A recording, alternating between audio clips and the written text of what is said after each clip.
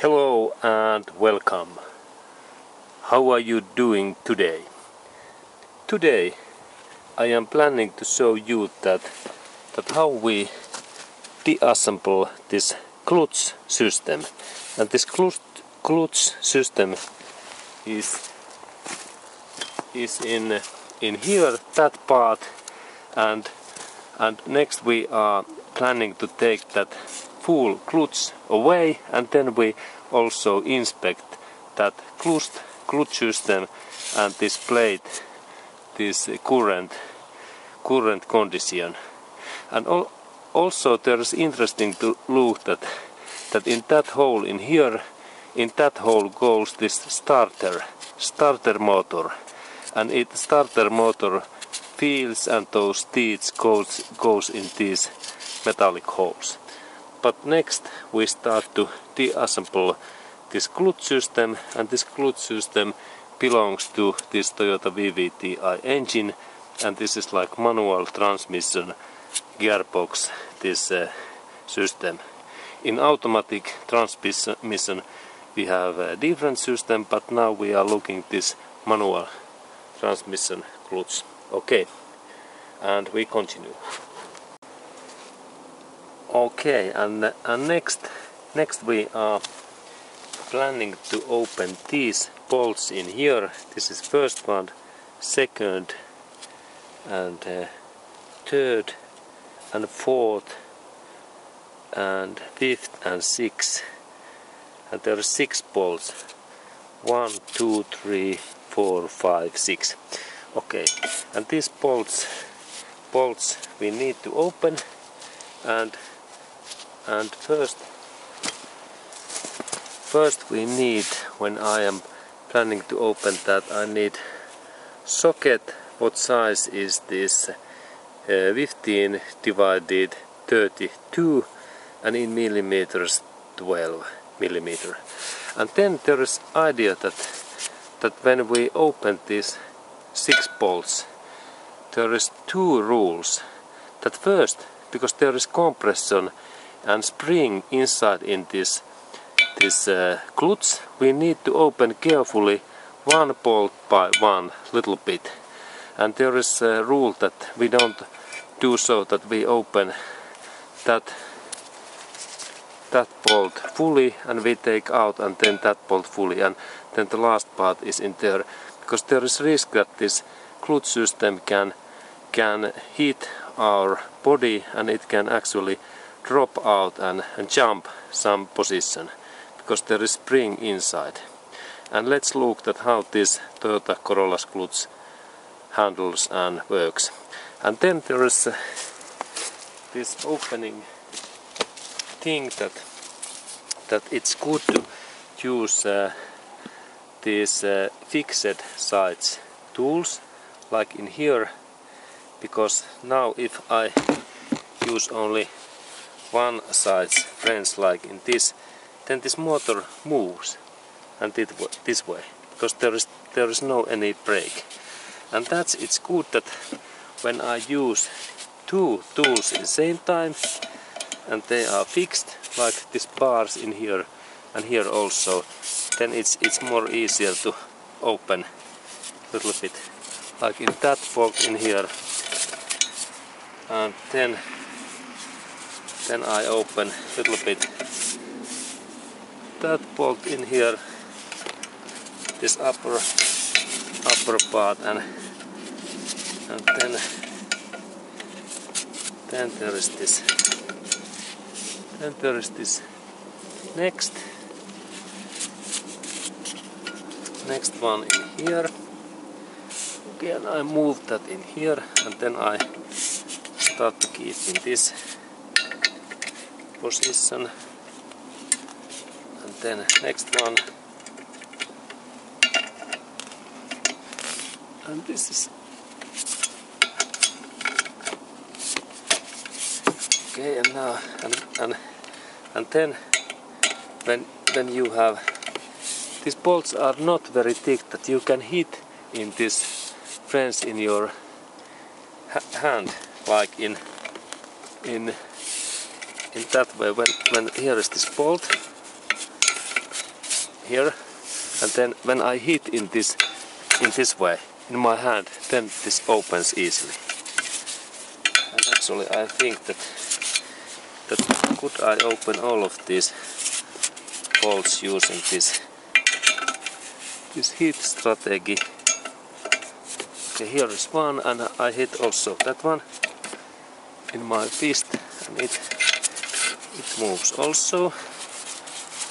And then next one, it is in here, it is also okay. Then I rotate this little bit. Okay, and this moves also. At the same time I use my hand that I rotate this clutch wheel.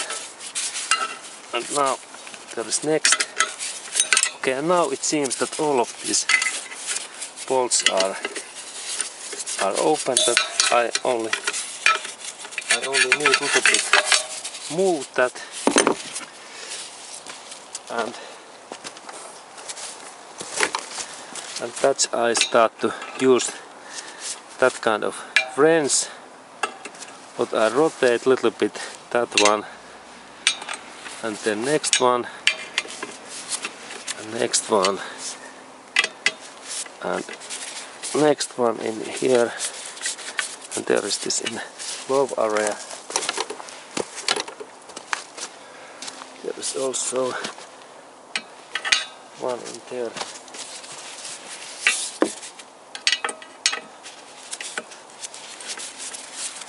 Okay, then I open this bolt.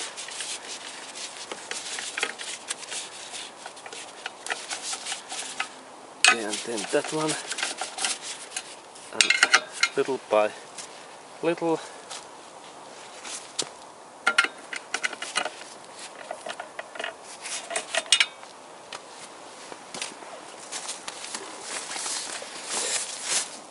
Okay, and then in here, and here, and in here, also in here, and here, and here, and in here, and then a little bit hammering. Okay.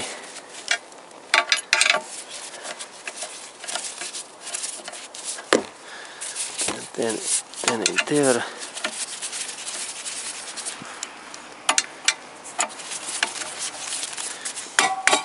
Okay, and now this clutch system moves.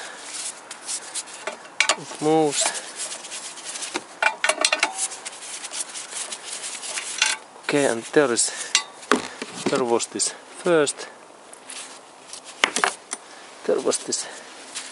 first bolt. What size was that? Not very big bolt. And then next one. What is in here? Okay, and it goes away. There is this third one. All bolts are similar. And this is fourth one. And there was this fifth, and then final one in there. Okay, and now all bolts are away.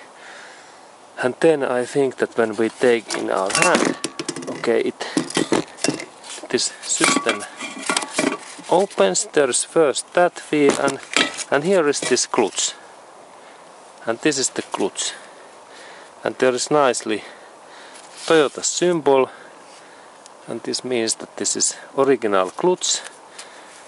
And then when we have take these parts away, we start to inspect this clutch, that is this okay, or is this too worn out and too used, and is there any damage.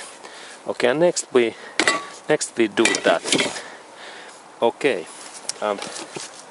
here are those components, and soon we continue. We look those parts through. And there was this that part. Okay, and next we continue when we start to inspect this clutch. And this is this Toyota's clutch, and normally there is when we check this clutch condition, we need that is there any frictions or damage in these plates. And now when I check that plate surface, this looks actually really good, almost like new one. And then there is rule that when you look those holes, that there should be at least this 0.3 millimeter this deepness and this surface in here. And I have here this measurement, and now I measure this thing that I insert that bike in these holes in here, and I check that how much there is this material, this clutch material, and maybe this my measurement is also a little bit too it is maybe not too accurate, but let's see that what is, and when this plate is in here in that way, that it is in there in same surface like in here. Okay, now there is small, and how much this my system gives this amount. And now this give amount that only this is quite difficult to read, but I analyzed that how much there is this accurate. What is this? Because it is 0.3 millimeters, and it is quite small amount. But if I look these symbols right, there should be, yes, in my measurement there should be 0.5 millimeters. But now I have to say that because this amount is, and this distance is so small, that I need a little bit more accurate measurement tool. But I have feeling that there is this plate when we look in like these holes in here, that there is this space. There is this 0.5 millimeters, and in that point this clutch is okay and fine, and because I can't see there any fractures or holes, or there is no any parts missing. I think that this clutch part is fine. And then we have this next part. What is this? Where are those springs in here? And in here we need to first check that how much there is this consumption, and how much there are those holes, and is there really much this burnout happening. And now when I look these parts, I think that this looks also very good. This looks almost like, I think that maybe a new one. And then we check, is there any of these metallic parts broken, or some in the wrong position. And in here I think that everything looks fine. And in that area we try to find again some problems, like is there any holes or bad things, or is there this blue color, because it means that we have burned out this clutch. And now when I look that there is no any blue areas, and I think that this clutch part is also fine, very good. And then there is this final part, what is in there, and it's it's this plate, and when we look that plate, we are trying to find there now some issues in this plate, and when I check that, this looks also very nice surface. There is no any errors. And then important thing, when there is this black material in here, what is this used clutch material in there? This is dangerous. This dust. This is because this dust can include asbestos, and it's very dangerous to our health and this breath system, and don't intake this dust, and it is bad to our health and our body, and that's the reason why I recommend that you don't brush in here any compressed air or any things that this dust becomes to our air. Okay, and carefully handle. Okay, and now I think that we have made that clutch inspection, and we can continue in this disassembly project in next part. Okay, and thank you for watching.